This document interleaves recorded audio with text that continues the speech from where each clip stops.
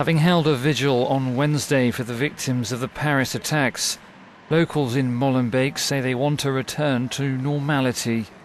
People who live there told Euronews that they feel the media has presented their neighbourhood in an unfairly negative light.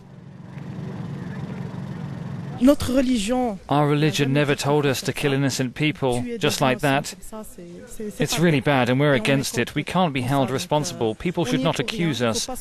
We're people who respect this country, we love this country, we're immigrants, and we just want to live in peace. That's all we're asking for.